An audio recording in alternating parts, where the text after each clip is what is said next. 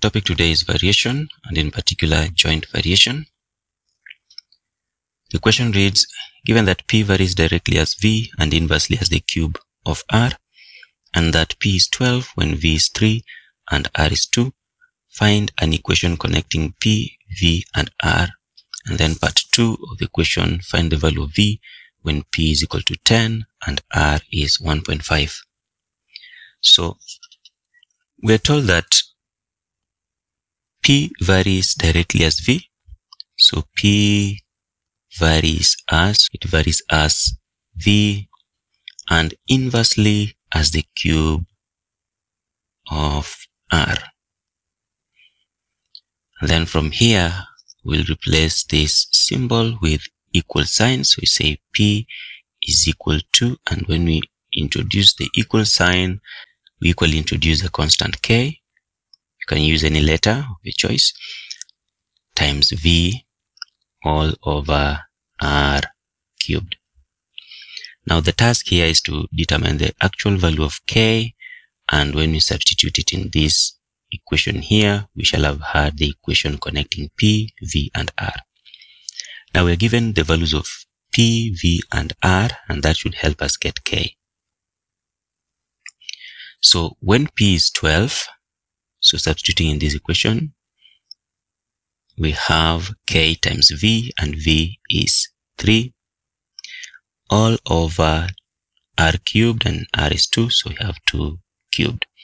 So this is 12 is equal to 3 over 8 K. That means K is, so multiplying both sides by 8 over 3. This and this cancel. 3 goes here once, here 4. 8 times 4 is 32.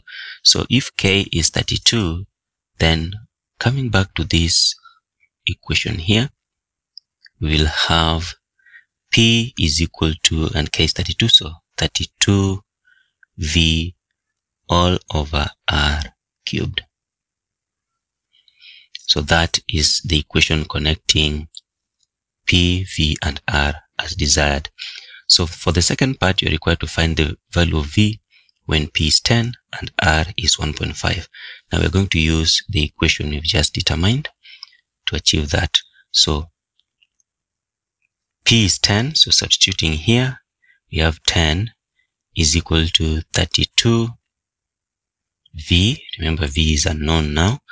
And then we divide by R cubed, and R is 1.5, so we have 1.5 cubed.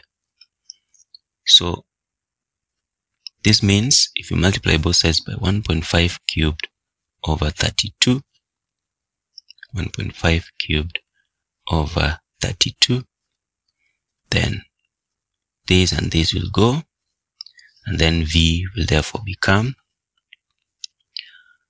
1.5 cubed times 10 over 32, and this is, from my calculator, I'm able to get 1.0546875, and this is approximately, so let me express this to 4 significant figures, 1.055.